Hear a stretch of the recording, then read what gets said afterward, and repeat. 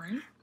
This is Cheryl, and this month Cocoa Daisy had a watercolor theme. It's fresh flowers with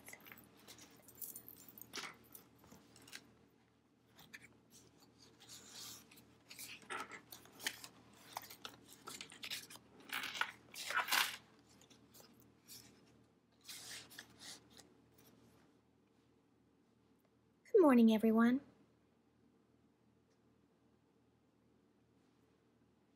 Hi, everyone. This is Cheryl, and this month's release for the March planner kit was called Fresh Cut, and they had it was a watercolor theme, watercolor florals, and in one of the kits were watercolors. And I realize a lot of you don't have a lot of experience with watercolors, so I thought I would do just a basic tutorial on using watercolors. And in your kit, you would have received a watercolor brush. It would have been this one, actually.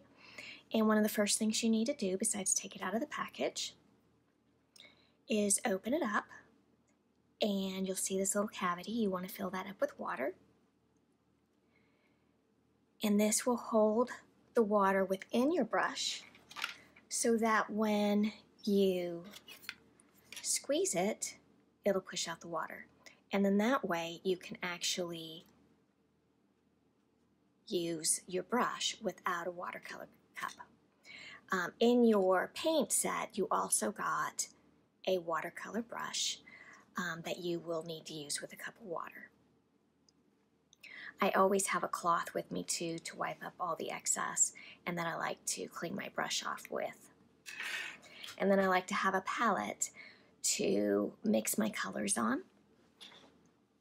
The other thing is, if you're going to use it with stamps, you want to use an Archival Ink stamp pad, because if you use a watercolor or ink that has watercolor base, it will blend with your watercolors and you'll get a mess.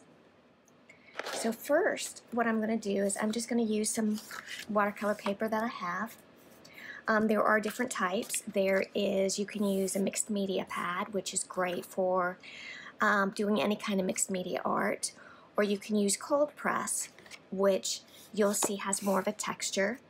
There is also what's called hot press watercolor paper that is very smooth, and I have some of that right here, and you'll see on that it really doesn't have any texture. This is great when you want to do sketching on it, and then that way you can sketch and you're not going to have a texture. Now, something to keep in mind, that when you use water with pencil, once you've colored on it, you can't erase, like here I wrote thankful, you can't erase your pencil mark once it's been activated with the water. So what I want to do here,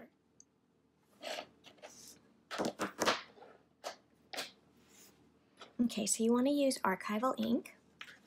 The Archival ink is not water-based, and because it's not water-based, it's not going to mix with the water of your ink, of your paints. And that's a good thing, because if you did this with your dye-based ink, you will end up with a mess. Now, one thing when you stamp, make sure that you're not rocking this back and forth, because you'll end up with a blurred image.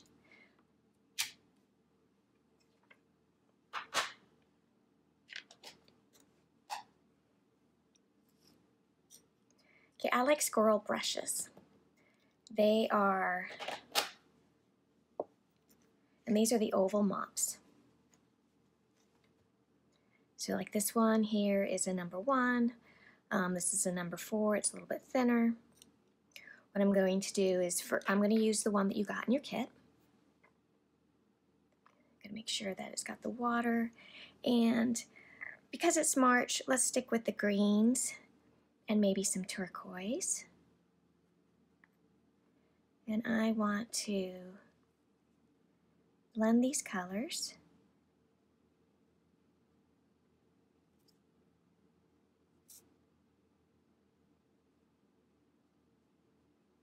And remember, when you're using watercolors, you want them to be a little transparent.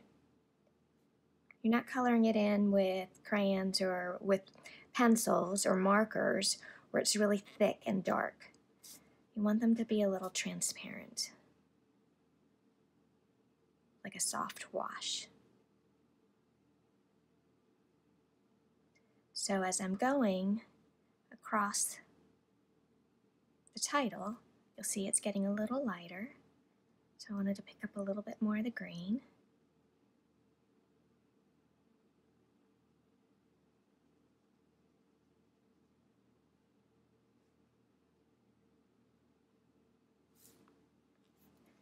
Let's see if you can see that. Make sure I'm holding it under the camera. Okay, let's add some flowers in here. And let's do... Now make sure that you always have a spray bottle. You want to activate your paints. And remember your depth of field. So like your back petal is going to be your darker petal. Might be a little too wet. Put a little more color in here. And then we're going to come forward. And these are a little bit wet, but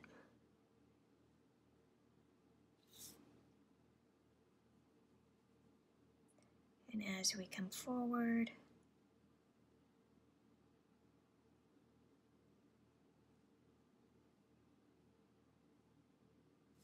it's okay, you want to leave some spots of white because then you can add other color in there, and that's basically highlighting. It's like the sun hitting it, adding some light.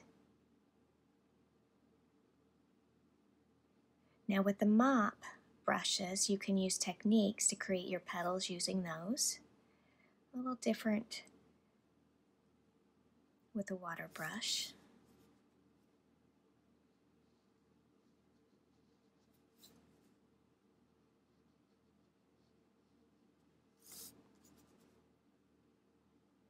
And I always turn my paper around to get the angles I want.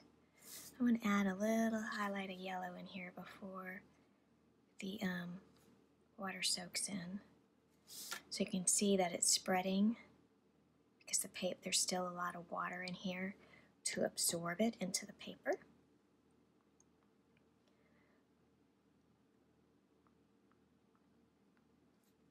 Let's throw one more flower in here. I always do things in threes or odd numbers.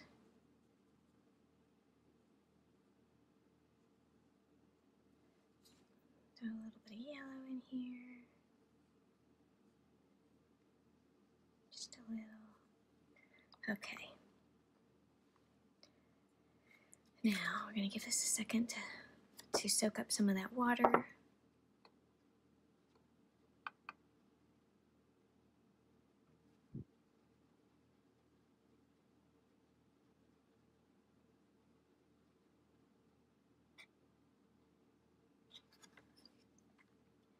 And it's not quite dry yet, but I want to add a little green in the center.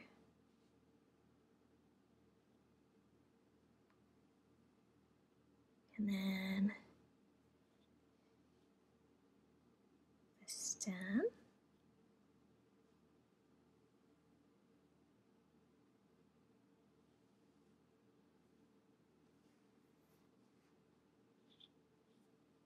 And maybe some ground. Let's ground it.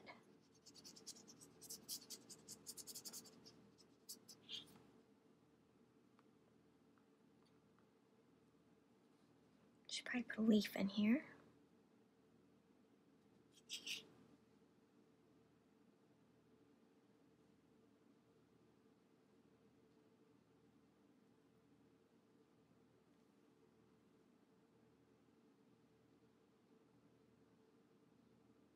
You can see I'm used to using my cup of water.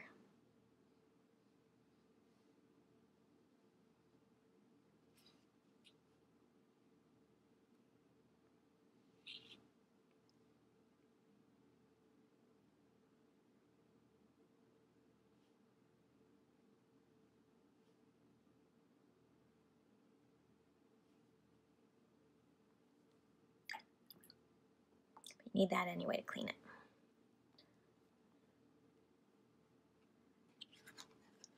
Now, the other thing you can do once this is completely dry is go back with a very fine tip black point pen and draw in, I think I have some, oh, here on this one, and you can go back in and draw in your details. This one's not quite finished, but you can see how you go in and you do your pen work. And this one has very little detail work, but it didn't really need it. The other thing to keep in mind when you're watercoloring is to do, let's see, this is in my Hobonichi. So, and you can color, you can watercolor in a Hobonichi.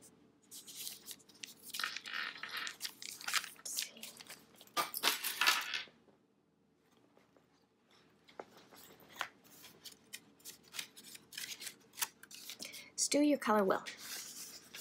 So these are your cool color. Well, actually, technically, these are your cool colors. These are your warm colors. So when you're coloring, you rarely want to mix certain colors together, because usually you keep your cool colors separate from your warm colors when you're painting, because to mix your cool and your warm, you can create mud. But obviously, some colors do really well together. Like I like to mix my, well, my greens and my yellows and my blues always do really well together. But if you mix your red and your blue, you're going to get purple. And, you know, just remember what you learned in kindergarten with your color wheel. Your primary colors, your secondary colors, and your tertiary colors. And that will always keep you on the right track with mixing your colors. What else I want you to learn? The right papers. You can color, you can paint in your Cocoa Daisy book. It does take the paint fairly well. One thing to keep in mind though is don't add too much water, because it will make the paper pill up, literally by creating little pills, like your sweater does over time. So just keep that, you know, easy. And I will have a blog post to go with this, and we'll explain everything there too. So if you have any questions, make sure you tag me in the Facebook group, and I'll be more than happy to help you. Thank you.